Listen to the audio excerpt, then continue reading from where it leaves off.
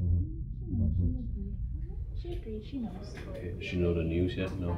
No, I didn't tell her. Stop.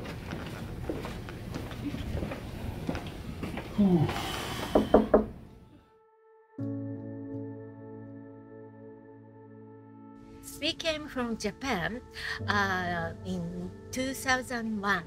At that time, Kuri was 6 years old, and she was very fine, and she really liked dancing and singing, and she really liked swimming. When she was 8 years old, she had grandma seizures. And after that, her cognitive skills decline. And my husband changed it. Yeah, and 15 years ago, they were diagnosed DRPLA. Walking, talking, eating, everything getting worse and worse. And at that time, she was 13 years old, but we are said maybe she could survive until 20 years old. Now 29 years old, and my husband and I decided we really want to help her, but no medicine, no cure. Now, little change it, and now, so we know, so it's me in the clinical trial. And unfortunately, my husband 7 years ago passed away, but he really wants to save Kuri. So how was your trip to Japan? It was good? Yeah, this Okay. time. Oh my goodness. Oh, you're so kind. Thank you. Thank you. Yeah. So I did hear back from n-Lorem. Yeah, I did hear back from n-Lorem, and yeah, they approved a treatment. Oh, really? Yes.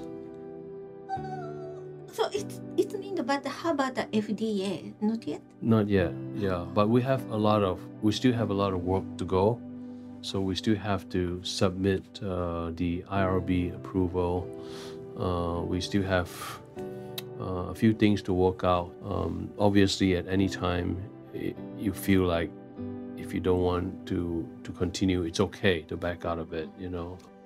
Because honestly, I'm scared and I'm nervous. Mm-hmm. But but I'm happy, and I think she's happy. You think she's happy? Yeah. Okay, okay.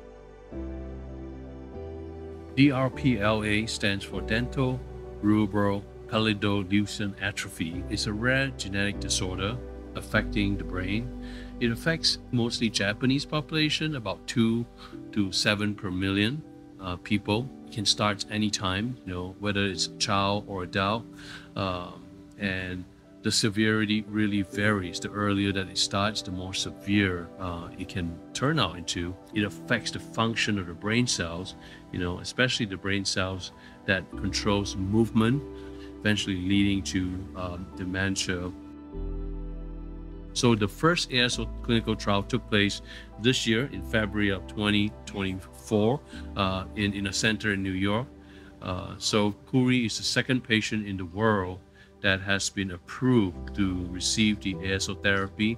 So it involves making a synthetic strand of DNA that binds to complementary strands of DNA in Kuri. So we have to send Kuri's DNA.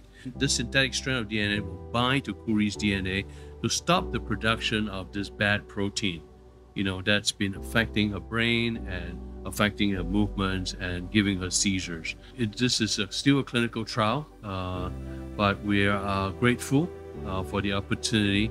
You know, we certainly do not know if it will work or how much it will help Kuri, you know, but certainly it is an opportunity for a chance for Kuri. And we're also very fortunate that there's doctors and the research team here at Hawaii Pacific Neuroscience at the Center for Rare Neurological Disease are willing to volunteer the time to render the research procedures and care. The proof of concept, if it works for this rare disease, it will potentially be applied to other genetic diseases as well. So I think we should not underestimate the implications of the significance of such a therapy.